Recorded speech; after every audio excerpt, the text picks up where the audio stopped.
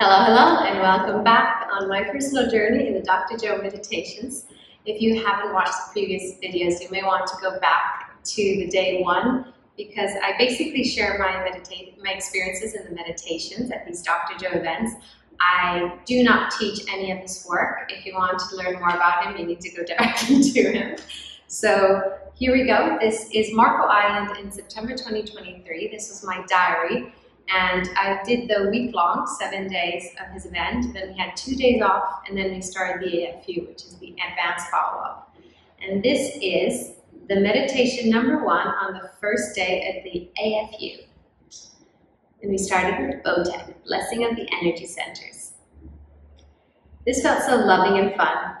It was a calming, kind energy that surrounded each energy center. We started with the first energy center, and then tuning into the heart. Loving it, feeling it, being kind to it, giving it all my love, energy, and attention. Feeling into each center one at a time, loving each one, one by one. And if I got distracted, I was reminding myself what I was doing and why. Blessing each energy center to create coherent patterns within me. Every time it hit the heart, the love was immense. From 1 all the way up to the 8th center, opening to love. We then lie down to relax, but my heart kept feeling loads of love in my heart. At one point, I felt into my friend's, I don't like to say names, but this one specific friend's heart. And I started shaking and feeling immense love. I loved her so much in that moment. I know I love her, but in that moment, I could really feel that love. I remembered it was her birthday, the moment I felt the love. So as soon as I opened my eyes for this meditation, I ran to hug her and wish her a happy birthday. How fun, like in the meditation, I was being reminded it was a birthday. I then had lunch with a lovely group of new friends. I want to remember the name of the lady I was speaking to about my life. What's stuck is her sharing something happening to her son in her sleep that I could see is concerning her. She was really hurt by how he was unwell. I saw her about to tear up when I shared my relationship with my recurring nightmares and dreams. It was a sign, and remember that my story can help others, so I shared it with her. Some things I can't always read. I then wanted to go get my bathing suit from my room, but instead of going to the short way, I wanted to put my feet in the sand. So I ran down to the beach, and I saw a guy, and remember that my friend had mentioned telling me an interesting story about him. So instead of dashing off, I went up to him to say hello. I have to meet you. I want to hear your story. Basically what I do with people when I really want to meet them. I just go into their face and be like, hi, I'm Lisa. I want to be your friend. We laughed and walked to the beach, and on the way I heard a drop, but kept walking away. A few steps later, I said I thought it was my earring that dropped. Sure enough, touched my ear, and my earring was gone. I walked those 6 steps back and looked at a leaf, and I felt the need to pick it up. The moment I picked up that leaf, sure enough, right under it, there was my earring. I laugh when I think of these moments and how clever our intuition truly is. This new friend, this guy I was talking to, shared his beautiful story of love, source, and feeling his full energy, and emphasized some points that I'd like to remember. Keep it simple. Love source, love yourself, and love everybody, and just trust. Trust was the most important one for me, as the last few days, the doubt that everyone but me could heal started creeping in again. Speaking to him was a gift, a reminder. That was the second gift from the universe in just the first day. As I was about to be a Healy at this event, a sign from the universe not to give up. Oh yes, I was a Healy at the AFU, and I was gifted this card that I always keep with me everywhere I go. It's time to fall in love with life. They showed up, asked me to go in the back room, and they handed me this card, which I absolutely love and carry with me everywhere I go. So that was already an amazing start to my AFU. The second meditation at 11:30 a.m. was the kaleidoscope, lying down. It was 2 to 2.5 hours of meditation using the kaleidoscope. It started with the eyes closed, tuning into the heart. Then we loved each center one by one, 1, 2, 3, 4, 5, 6, 7, all the way up to the 8th. One by one, loving each center. When we opened our eyes, we tuned into the kaleidoscope, in and out of beautiful patterns of amazing colors. We opened our eyes 3 times with 3 different images superimposed. The first image was energy moving up into the brain. The second image was energy moving up from the 1st to the 4th and the 6th center in all directions.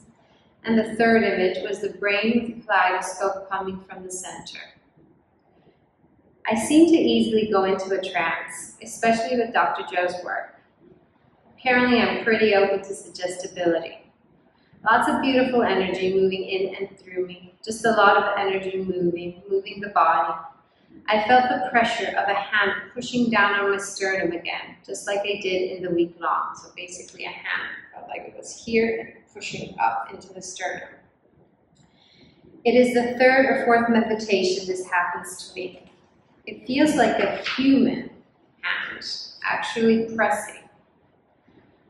Once we lie down, I felt a lot of love and a lot of body shakes. And then I stopped writing because I probably fell asleep. That's what happens when I write my journals at the end of the day. And finally, the last meditation of I guess it's the second day, because the first day we don't meditate. We just have a big party where we dress up like our future selves. I'll share some photos of it because it was beautiful. I dressed up as the sunshine, reflecting everyone's inner light by wearing a mirror of the sun. So anytime people would show up, I just showed them the mirror. I'll make sure to cut and paste into this video some of those photos because this was really fun.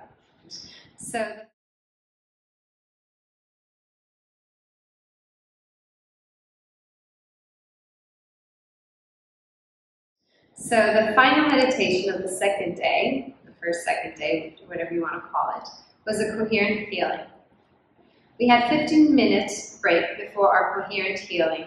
We were asked not to leave the break room unless urgent, but I felt that running to my room and to the other side of the hotel to pick up my ammonite necklace was urgent. I don't know why. I really wanted into the room with me for coherent healing. With all the studies of twins sharing energy, even when far apart, I felt if I brought that ammonite into the room, the person with the other half would receive healing energy their way as well, because the room would be filled with this frequency of healing energy. I hope this person feels all the love from our healing session, because it was really important to me to have it there. Ammonite is an ancient fossil that has been in existence for millions of years. It promotes prophetic dreams and is believed to hold an ancient knowledge of the earth. Somehow, I hope, given its ancient property, it still has this intelligence to transfer all the love to this other person. Now back to me. The healing was amazing. Before the healers even entered, I felt fully whole and healed. Like, why was I even there? Before healers enter, I felt like a knife pressing into my sacrum in a quick 30-second way, where it was just like dashed. Once the healers started entering, my heart felt ready and open to receive. I have felt a hand pressing on my sternum up towards the heart once again.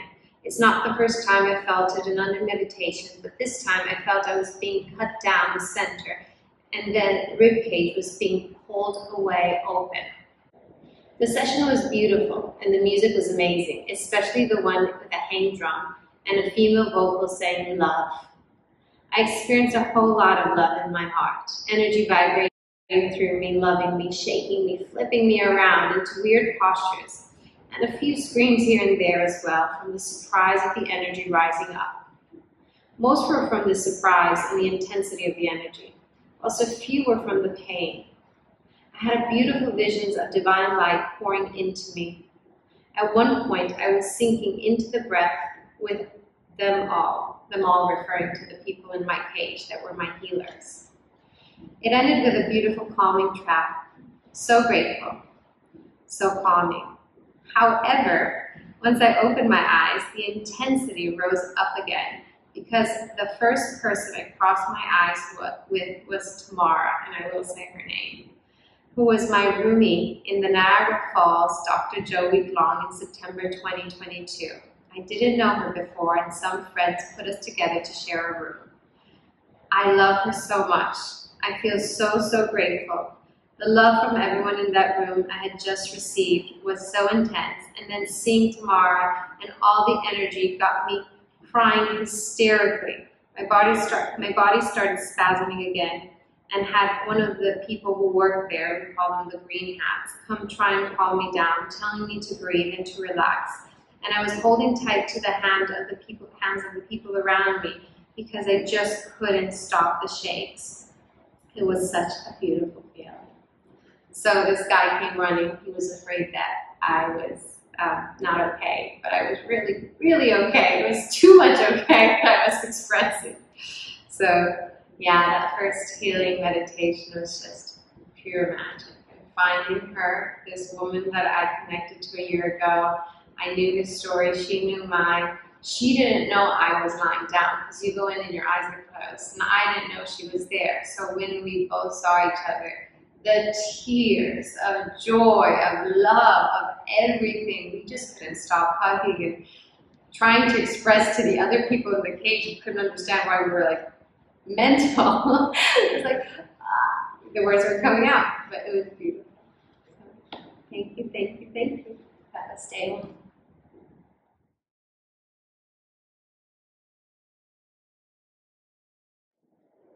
So I thought I was done, but I forgot that in the second day of the AFU, we actually did 5 meditations. It wasn't just 3 as we usually do.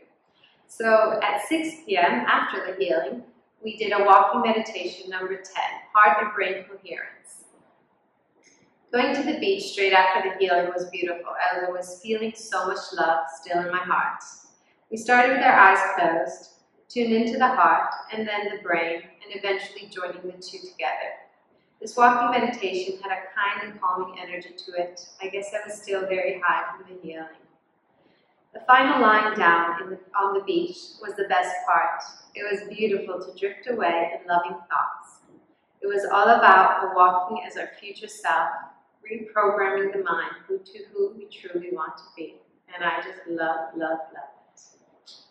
That was our walking meditation. And then finally, our last meditation was at 10 p.m. from our rooms, and it's going to sleep meditation.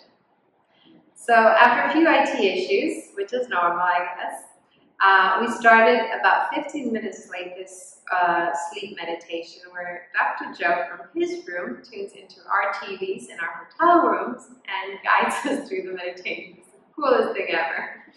We started seated, and I felt like he put us straight into a trance, straight away. We reviewed the day in this meditation, but that is about as much as I can remember. Because we then lie down and did a new type of breath that he taught us, where we inhale into the belly, another inhale into the chest, hold, and then exhale. We must have done over 50 sets of this, but I didn't want to give up, so I kept going and going. I started having trouble breathing due to the sore throat and congestion because of how high the air conditioning in the hotel has been, especially because I like to run in from the beach all wet and then hit by this strong AC. I struggled with the breathing, but I stuck with it. And then when we released the breath, I was so high that I passed out. I remember this because I did wake up in the middle of the night around 2 or 3 a.m. to use the restroom. And I was like, as if I was stoned. I was holding onto the walls, trying to get to the bathroom. The whole room was spinning, and I could still see all these kaleidoscopes in my head going and going. I was like in another dimension. And then I went to bed and woke up again next morning. I was still very, how would you say it? Excited? High? It was a great way to fall asleep. I wish I could do it every night. And I think that is the final meditation of the first/second day. Ciao, ciao.